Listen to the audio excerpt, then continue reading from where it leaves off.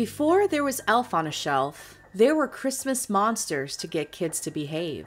For example, Krampus. Krampus is probably one of the strongest incentives to get kids to behave. I mean, I would. And the creepy thing is, Krampus is not alone. He is just one of hundreds of Christmas monsters. Yes, hundreds. And in fact, Krampus is pretty tame compared to other monsters. I mean, sure, he's got the long tongue, he has the birch sticks and the sack, and takes naughty children down to hell. There are parades in his honor for Krampusnacht, and people dress up as Krampus and terrorize all the children. It's a wonderful way to kick off the holidays.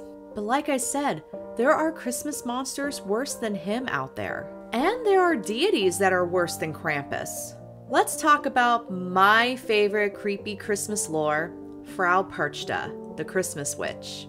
Think of her as the Michael Myers or the Jason Voorhees of Christmas. I actually covered her in one of my first videos, and the link is below, and she became so popular that I wanted to visit her once more. Hello my spookies, and welcome back to my channel. Or welcome to my channel if you're new here. My name is Alex and I want to wish you happy holidays. If you love spooky stuff no matter what time of year it is, then this video is for you. And welcome to a new series that I am doing just for December, Scary Christmas Ghost Stories and Scary Christmas Monsters. You could say I'm reimagining an old Victorian tradition of telling scary stories during the holidays. Before we get started, be sure to hit that subscribe button, give this video a like, and click on that notification bell so you'll be the first to know when I upload a new video. And you can follow me on Instagram, TikTok, Facebook, Twitter at The Spooky Stuff. I post daily paranormal content for your entertainment and education.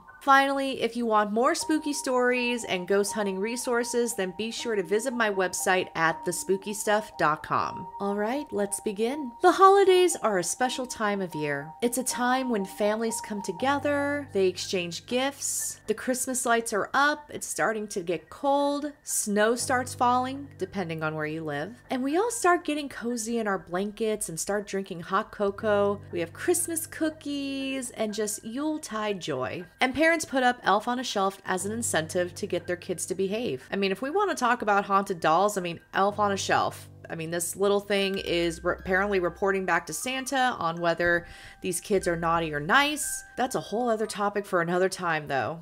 But seriously, we put energy in Elf on a Shelf? Sometimes I wonder, do spooky things happen with Elf on a Shelf? But before we have our beloved Elf on a Shelf, we had Christmas monsters like Krampus. And European traditions are filled with Yuletide monsters. It's like a way of life. And of course, we have more than one scary Christmas monster. I mean, there's Grilla, there's the Caliconzaros. There's so many out there. And like I said before, my personal favorite is Frau Perchta, the Christmas witch. And compared to her, Krampus is pretty tame. Dare I say vanilla. I mean, yeah, Krampus is there to scare you and everything, you know, Krampus is good for jump scares, but Frau Perchta is a whole other category. I wouldn't want to cross Frau Perchta. No thank you. And Frau Perchta comes from lore in Eastern Europe, Austria, and other German lore. First, let's talk about what does she look like? Well, it depends if you've been good or naughty this year. If you were good, she appears as a beautiful maiden in white robes. And according to Jacob Grimm, Frau Perchta is based on the goddess Frau Perchta, who is the goddess of spinning and weaving.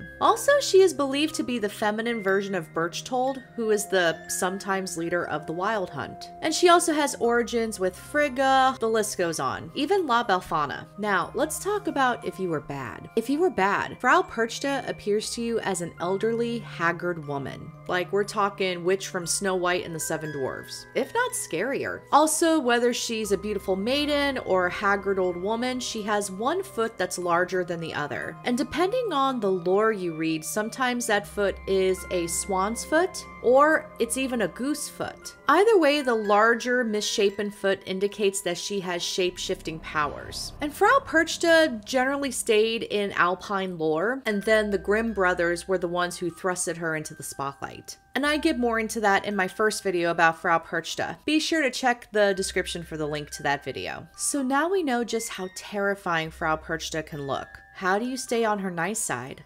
and what gets you on her naughty list. Frau Perchta is the upholder of cultural taboos. So Frau Perchta believes that you need to have your spinning or your weaving done by the 12 days of Christmas. And then during the 12 days of Christmas, which goes from December 25th to January 5th, Frau Perchta roams the countryside and she goes into your home. You can't stop her. And when she goes into your house, she knows immediately if you've been naughty or nice. She will know if you were spinning during the 12 days of Christmas, and she will also know if you've adhered to her traditional feast of fish and gruel. Yum. If you were nice, you would probably get a nice coin, and if you caught a glimpse of Frau Perchta, then you probably would see her as a beautiful maiden in white robes. If you were naughty, there was hell to pay. So what happens if you've been naughty? Well, while you're sleeping soundly in your bed, Frau Perchta creeps up to you. She slits open your torso. She removes your stomach and your intestines, and then she stuffs you with straw and garbage. It's truly terrifying.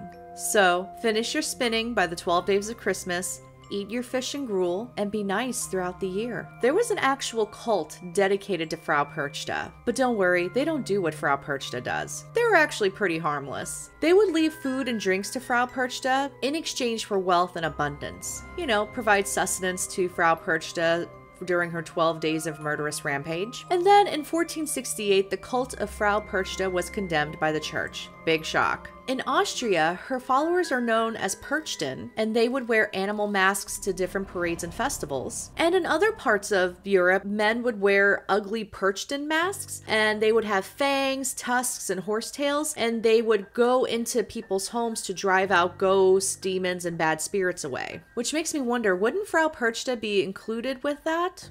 So Frau Perchta played a significant role during the holidays in Europe. So, which one do you think is worse, Krampus or Frau Perchta? Let me know in the comments. If you enjoyed this video, then be sure to give this video a like, subscribe to my channel, and turn on the notifications. And also share it with your family and friends.